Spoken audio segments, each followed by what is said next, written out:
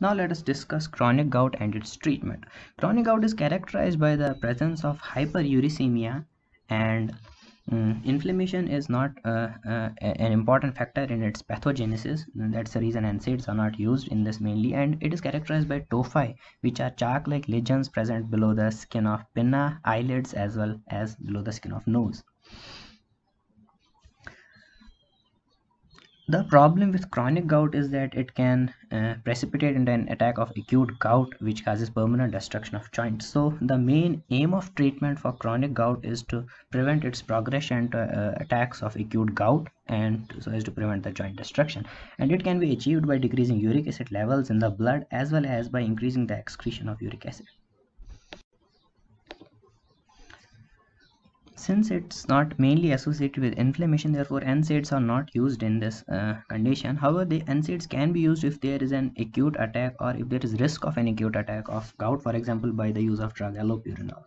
Discuss drugs for chronic gout. For acute gout, we already know NSAIDs, corticosteroids, and colchicine are used. For chronic gouts, we can use two classes of drugs. These are synthesis inhibitors, which will inhibit the synthesis of uric acid, and uricosuric agents, which will increase the excretion of uric acid. Now, synthesis inhibitors includes drugs. We have another class called as uricase analogues, which will be discussed later on. Synthesis inhibitors includes drugs such as allopurinol and febuzostat, and uricosuric agents include drugs such as probenecid and sulfenpyrazole. Now, synthesis inhibitors, these will decrease the synthesis of uric acid, and uricosuric agents will increase the excretion of uric acid, and thus both are useful in treatment of chronic gout. Now let us discuss synthesis inhibitors. So the first synthesis inhibitor is allopurinol. Now allopurinol is a drug of choice for the treatment of chronic gout. It is a hypoxanthine analog, and it competitively inhibits the enzyme xanthine oxidase. So it is similar in structure to hypoxanthine, and is responsible for competitively inhibiting this enzyme. Normally hypoxanthine is converted into xanthine by the enzyme xanthine oxidase. So by the use of allopurinol, this conversion will be decreased. Further, allopurinol itself will be acted upon by xanthine oxidase and will be converted into alloxanthine. Now, allopurinol, it is a short-acting drug and is less potent, whereas alloxanthine is long-acting and more potent inhibitor. So this type of inhibition, in which the original inhibitor is acted upon by enzyme and converted into a more potent inhibitor, is called as suicidal inhibition.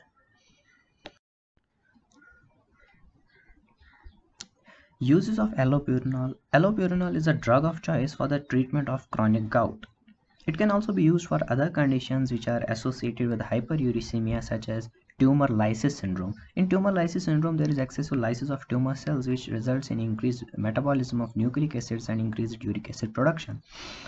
It can also be used in conditions such as Leach-Nyhan syndrome, in which there is inhibition of salvage pathway of purine metabolism due to congenital defect in HGPRT enzyme. It can also be used to potentiate the effect of 6-mercaptopurine and azathioprine. Azathioprine is an immunosuppressant, and 6-mercaptopurine is an anti-cancer drug. Side effects of allopurinol. The most common side effect is hypersensitivity reactions.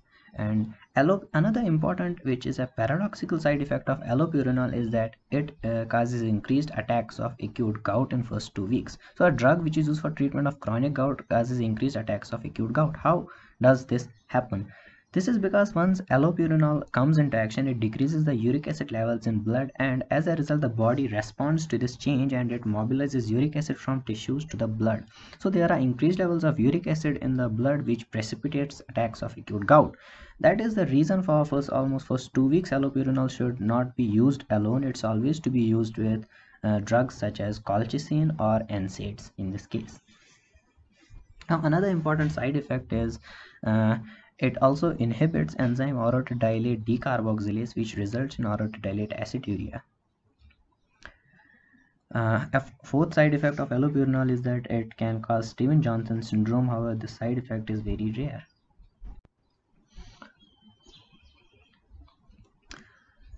Now, in case of resistance to allopurinol, we use another drug called as oxypurinol, which becomes a drug of choice. Now, this is an example of an orphan drug. Orphan drug is a drug which is used for very rare conditions, since this resistance to allopurinol is a rare condition, or rather hypersensitivity to allopurinol.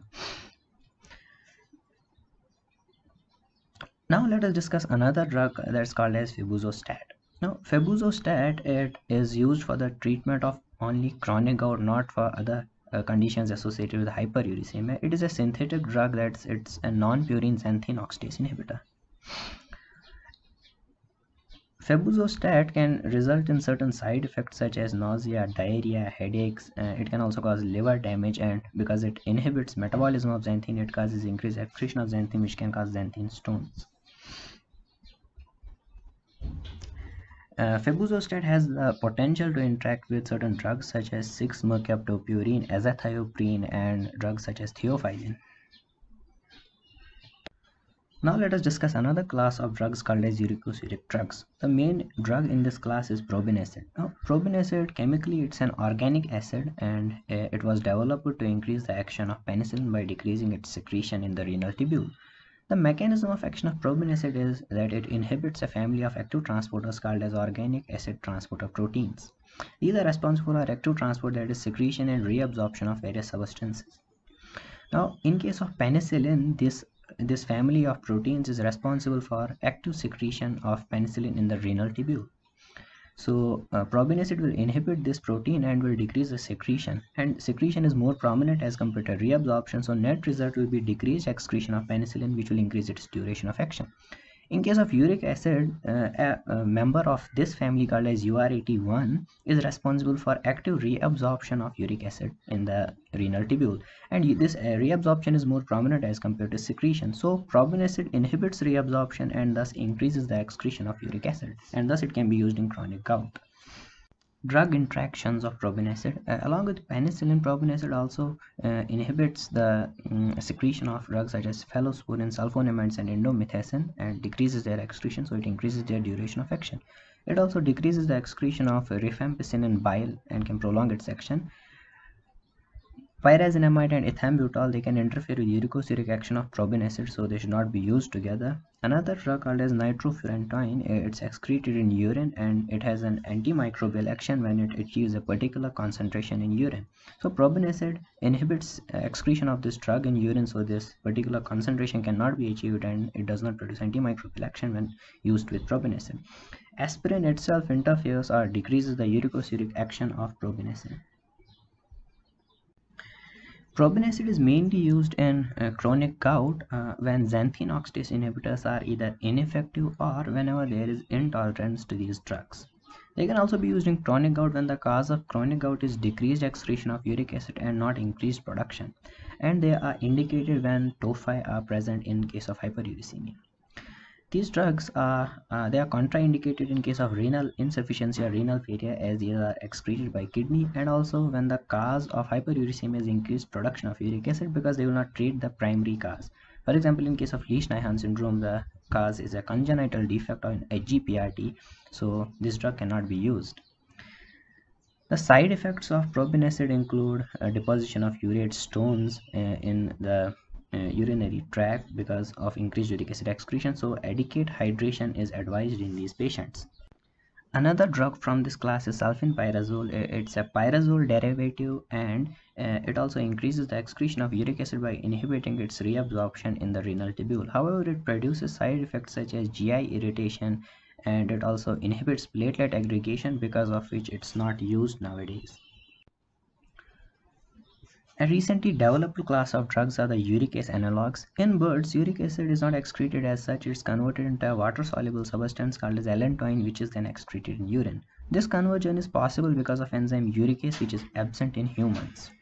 So by using recombinant DNA technology, this enzyme uricase has been incorporated in certain drugs such as raspuricase and pegluticase. So it produces uricase action and metabolizes uric acid.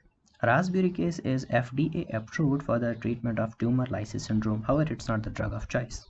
Pegluticase, since it is an enzyme, the route of administration is parenteral. It's preferred by IV route, and it is used in drug-resistant cases of chronic gout. However, it produces side effects since it is an enzyme. It acts as an exogenous peptide and activates immune system and can produce hypersensitivity reactions resulting in anaphylaxis and even hemolysis.